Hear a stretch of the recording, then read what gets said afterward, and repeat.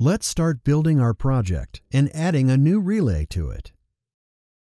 There are several ways to build the plant structure. You can use the context menu or object types. Let's try both ways. First, we select an element.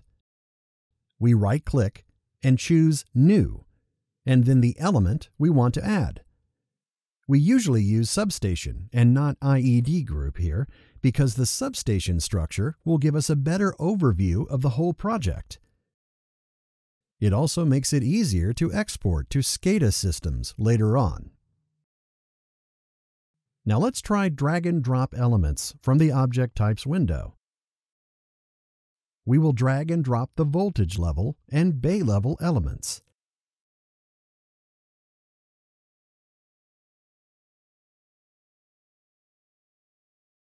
There is only one substation element allowed in the project, but multiple voltage levels and bays can be added. The idea is that we will build the plant structure according to your project.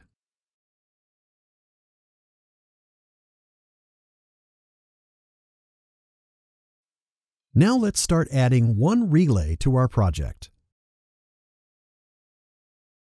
Relays are always added under the bay element.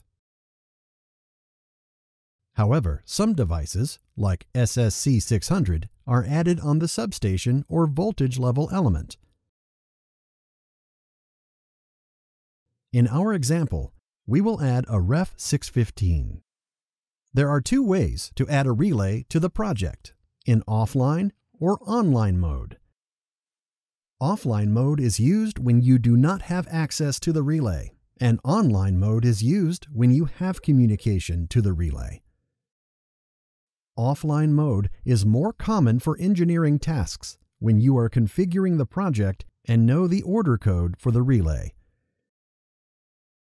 Online mode is more common for testing and maintenance tasks when you need to read something out from the relay, but you don't have its configuration in the project. In this example, we will use offline mode. Here, you choose the communication protocol, communication port, and IP address. If the IP is known, you can choose the rear port and enter the IP address. If the IP is not known, you can use the front port. In that case, you can change the IP address later. When adding a relay in offline mode, the order code must be set correctly as it defines the relay's hardware and functionality. PCM checks that a non-valid order code is not selected.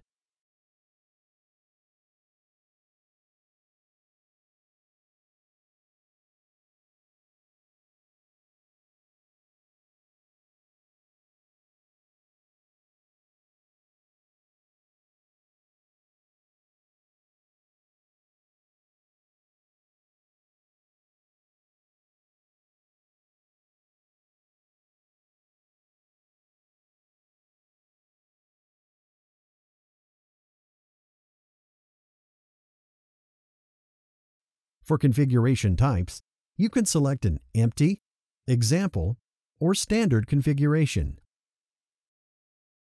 Empty configuration is preferred if you're going to create your configuration from scratch.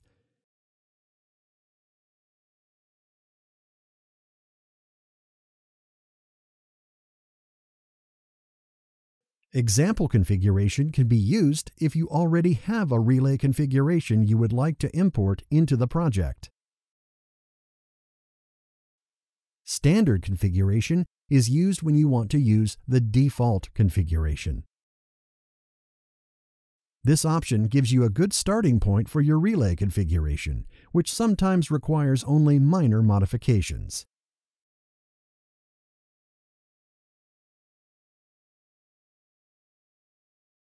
The IEC 61850 edition mainly affects IEC 61850 protocol options.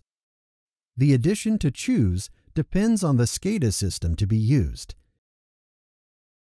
If you do not know which edition to choose, you can choose Edition 1.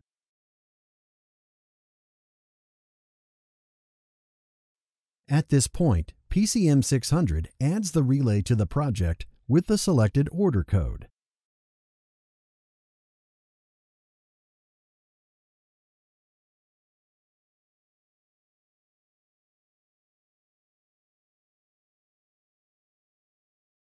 In the next video, we will talk about general relay parameters and how to communicate with the relay online.